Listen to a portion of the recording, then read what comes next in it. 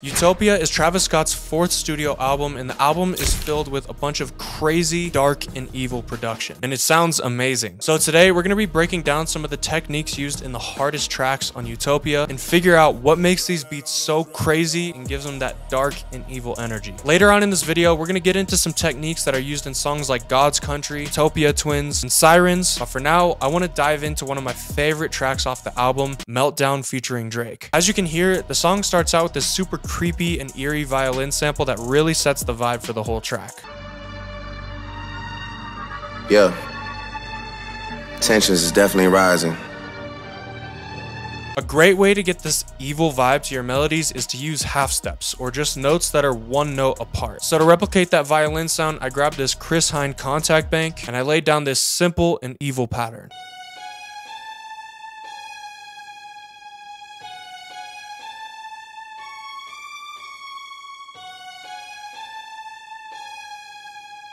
Now that sounds alright, but it really wasn't cutting it for me. I wanted to take it one step further and get a super authentic, sampled vibe that Travis loves in all of his songs. So I hired a violinist, and this is what that sounds like.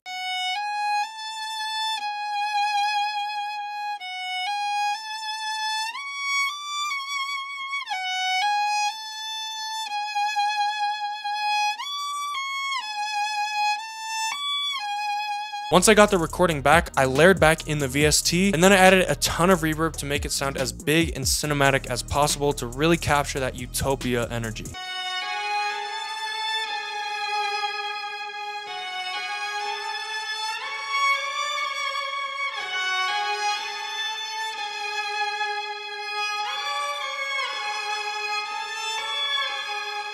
After that, I added these low bass piano notes and an alarm sound effect just to add to the atmosphere and fill out the sample.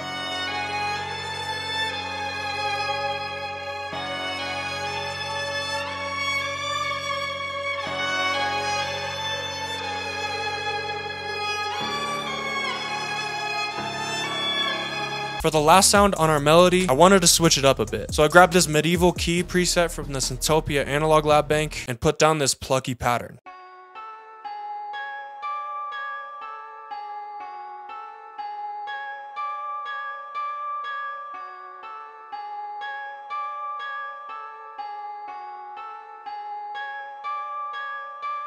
Once I had that, the melody was pretty much done. But to really get that warped and sampled sound that Travis Scott loves, I had to take it one step further. From there, I added some H910 harmonizer to mess with the pitch and warp the whole sample. And then I dragged it into a sampler, chopped it up, and got this.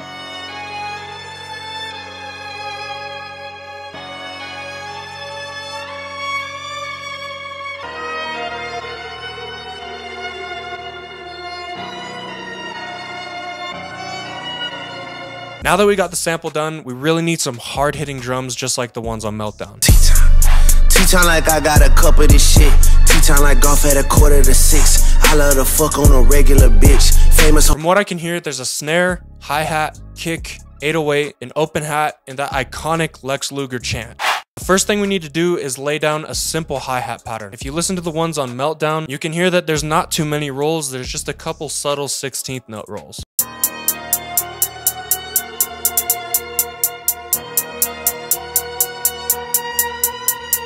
Now, to lock in that bounce, we need a hard-hitting snare, some open hats, and that Lex Luger chant.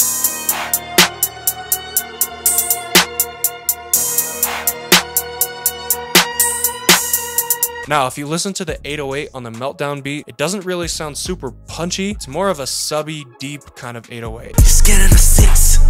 Yeah, you're scared of the 6. Your bodyguard put in some work on the flute. Now you wanna go and inherit the shit. So for our beat, I grabbed a super subby 808, layered it with a kick, and here's what our drums sound like.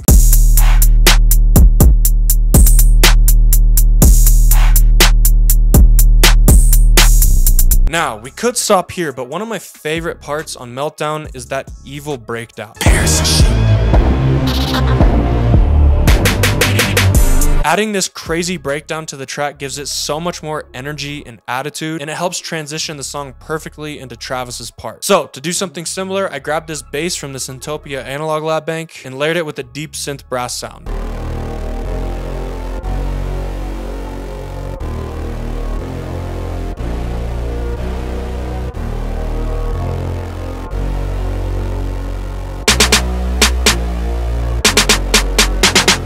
Now, once Travis comes in on the song, you can hear these dark anthemic horns that come in, and it really helps evolve the beat and give it that anthemic, evil feeling. Is you fucking crazy? Is you fucking crazy? And they scared of the 7. So I grabbed this brass preset from the Mellotron and laid down this pattern to keep our beat evolving and interesting.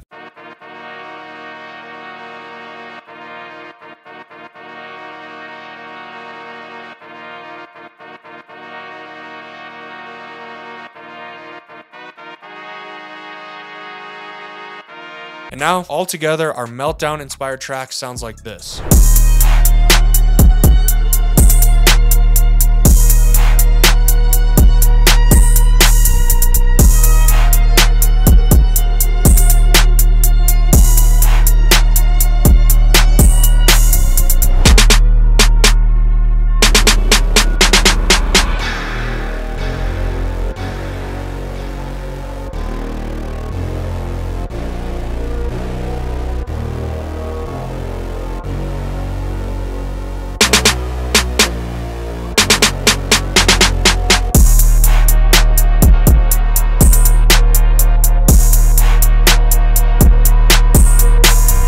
That's sounding pretty fire, but another crazy beat on Utopia is God's Country.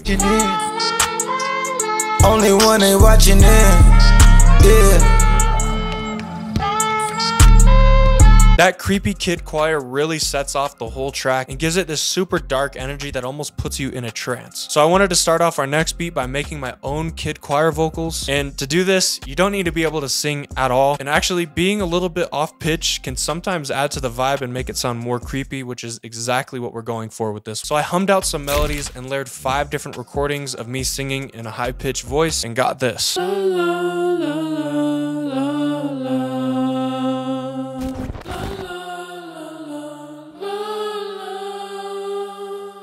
Now, to make this one a little bit different from God's Country, I wanted to add some guitar. And I really liked the outro on Meltdown, so I drew some inspiration for that.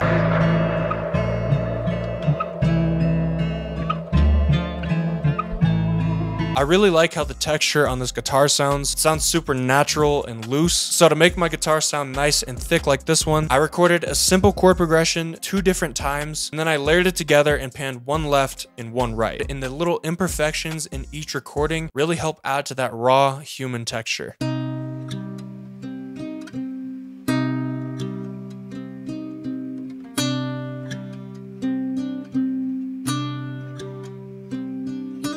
After I had that, I layered in some live ukulele, and I grabbed this crazy delay preset from Arturia to add in some trippy and psychedelic ear candy.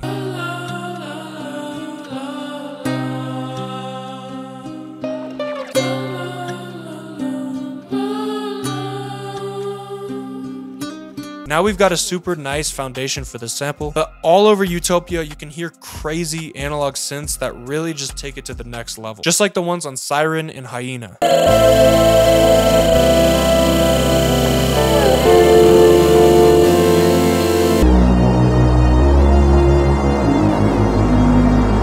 The reason these synths sound so incredible, thick, and have so much texture is because they're actually from analog synths and not just VSTs. So to get that crazy analog sound in the sample, I'm actually going to be using my Prophet Rev 2. However, if you don't have any analog synths yourself, me and my team spent 4 months putting together this crazy pack that gives you sounds from over $117,000 worth of analog synths. So if you want to check that out and get some real synth sounds, it'll be the first link in the description down below. But anyways, getting back to our beat. The first thing I wanted to add was a fire synth lead with some pitch bending to give it a nice trippy vibe.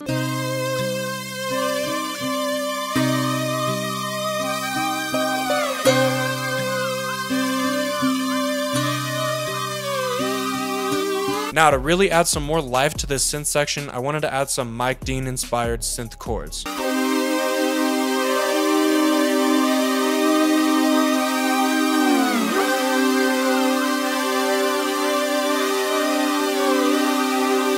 Now, to finish off our synth section, we need that super gritty and iconic Mike Dean synth bass. And there's a perfect preset for this inside the Analog Lab Bank. And to make sure this sounds super gritty and evil, we're gonna use those same half-step notes that we used in the first beat.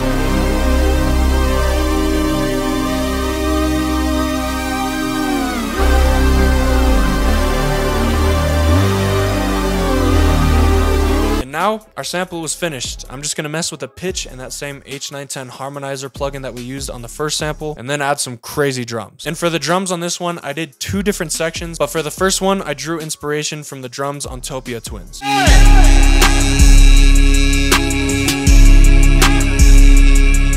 And the first thing that I noticed about these drums is how the 808s and open hats play together and kind of work together to lock in a bounce. So to replicate this, I laid down this 808 pattern, and then I layered in a crash in an open hat playing with the 808. Doing this leaves a lot of pockets and space for other percussions or even rhythms for the rapper to flow on.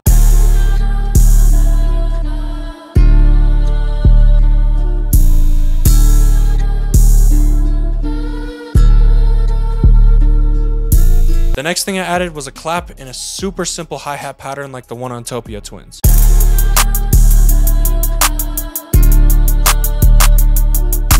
Once I had this, the foundation was set, but I wanted to add a few more sounds to really add to the bounce and give it that unique energy. So I added a simple bounce snare like the one on Utopia twins, and I also added a laser sound effect.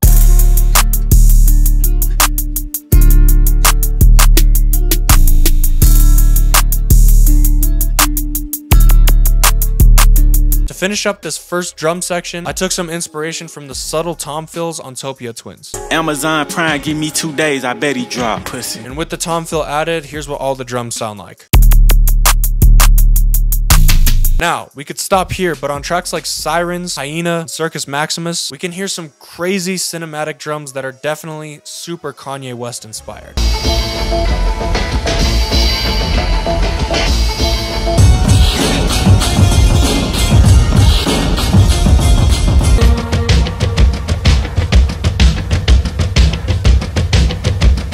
To replicate this kind of sound, you want to find some super gritty and acoustic sounding drums. You almost want the sounds that you pick to almost sound like a whole entire stadium stomping or clapping their hands. So for our beat, I started with some super distorted stomps and kicks and got this.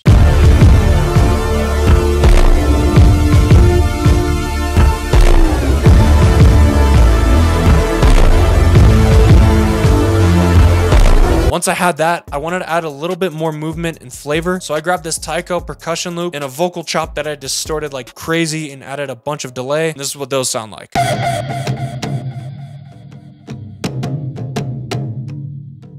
Now, all together, this is what our second Utopia-inspired track sounds like.